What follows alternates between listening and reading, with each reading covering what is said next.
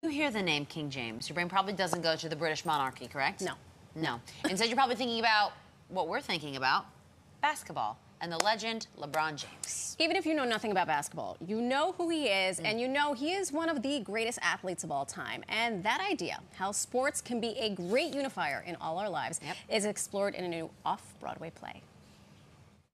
Fan is short for fanatic, and I don't like being one. No, it's not.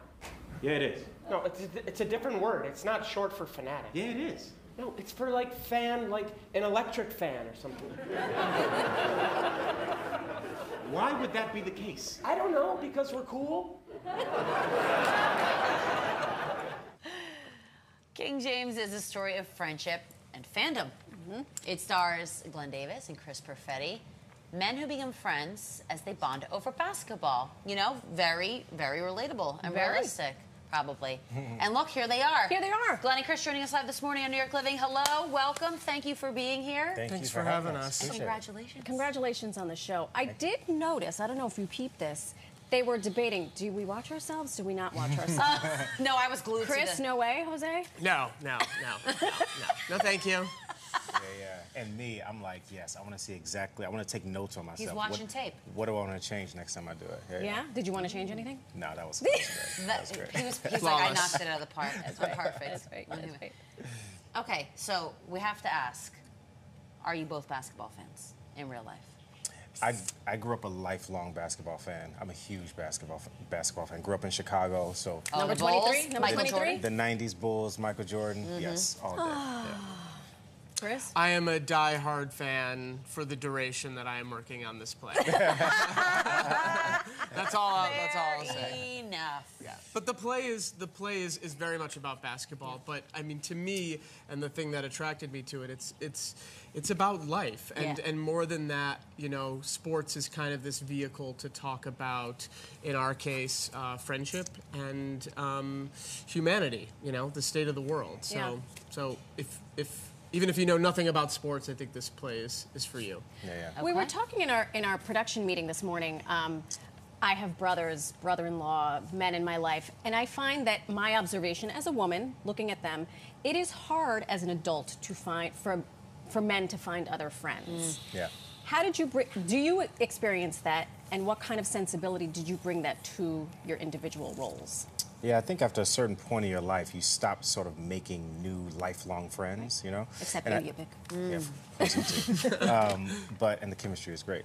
So, but I think that my observation of this play is one that sort of Rajiv Joseph, our great, fantastic writer, sort of infused in the play, and that was, he said he wanted to talk about male friendship and male bonding, and he says, I just don't see a lot of plays about that. No. And so he used sports as the vehicle, and the celebration of LeBron, this sort of deity, as the vehicle to sort of deliver this relationship to audiences. Yeah.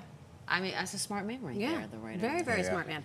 So it's very interesting because as far as the cast goes, it's you two and a DJ. So, I mean, what's that dynamic like? Well, the conceit is that the play is broken up into 4 quarters, right? Like so a game. first is like a game. Like a game. Yep, and the DJ serves as the sort of halftime show, the sort of all the pomp and circumstances going along with the play itself, with the game itself. So do they give out free T-shirts like at the? You gotta come. You gotta come see. Come find out. It's a great time. You walk in and you're like, oh, I'm at an event. Yeah. It's not just a play. It's an experience. It's an all-encompassing thing. Yes. It's interesting because I knew that the format was like 4 quarters of a game, and how does that play into your timing as a stage performer? Is it any different? Because I would have to think there's got to be a certain set of timing. I am a huge sports fan. I also work in sports. By the way, if they need a PA announcer, I'm free. We got you. Add another man to the But cast. how does that work in terms of the timing? Because surely there are beats that you're hitting. Yeah, I think Rajiv, as Glenn said, you know, is a brilliant writer, and plays, when they're good, are usually about kind of the best and worst days of people's lives, and so he smartly kind of just takes 4 scenes, as Glenn said, that are really monumental to these guys, and you see them over the course of 12 years. So you see the day that they meet, and you see kind of every aspect of a friendship that you can. You see them hurt each other and support each other and betray each other, and because it spans so much time, it's not just an hour, you know, like a basketball game is. You really get to know them, right? And you kind of dive deep into their history and hopefully their future. And their relationship sort of tracks along LeBron James's career, which is now spanning 20 years, and he's become the all-time leading scorer in the NBA this season. So the sort of play it's a sort of a watchful eye over LeBron from when he was a prospect coming into the NBA to who he is now, but also the playwright wants to explore how meaningful moments in LeBron James's career become meaningful moments in these guys' career. Okay, so when he leaves, yeah, and he goes to the Greenwich Boys and Girls Club to say, "I'm going to become a member of the Miami Heat." Yeah, that's a pivotal moment. It's touched on in the play. It's touched on. We explored a little bit. So yeah. has Mr. James himself chirped in your direction regarding the production? Have we heard Sent from you a him? gift I basket? think he's a little preoccupied at the moment. I think he's trying to win a championship. I mean, we only did a whole show about him. Little thing called the playoffs. Yeah. We've done the play in Chicago at Steppenwolf Theater, and then we did it in Los Angeles at the Mark Taper Forum, and now doing it here in New York at Manhattan Theater Club. But when we did it in Los Angeles, LeBron James's company is called Spring Hill, and many of his employees came to see the show and really loved it. So Good. It was great. Phew. All right. Fantastic. Yeah. What is your hope when folks leave the theater? What kind of feeling or lesson are you hoping that they walk away with? I'll just say very quickly, I think of this as a sort of platonic love relationship between these two men who explore themselves, society, culture, sports figures, and they do it, in this sort of over the 12-year span of their initial part of their relationship.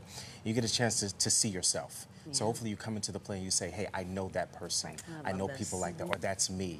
We explore fandom, what it is to be a fan or fanatic. We gotta take the fellas to see We gotta take the this. fellas. Yeah, you got to. We gotta take the fellas. Before And we have leave, to also. we gotta mention Abbott Elementary. Jacob, Thanks. love you. What Thank do we you. get? She does. Literally, we all had she one of talks your about. we had one of your co-stars. William was here on Monday. The janitor himself. We won't tell you what he said behind your back, but Stan the man. what's that experience like for you? What's it been like? It's amazing. I'm usually never happier than I am right now, which is like in rehearsal for a new play. But Abbott and everybody who works on Abbott is really a generous genius, and I love going to work there, and I can't wait to start season 3. Wow, we can't wait to watch. And thank you. Speaking of generosity, thank you too for being so generous. Thanks for with your having us. time Thank you for having us. and Best of everything luck. else. Break a Please. leg. You don't need it. Previews for King James, by the way, start May 2nd at New York City Center, Stage 1. For more information and to buy tickets, you can visit ManhattanTheaterClub.com.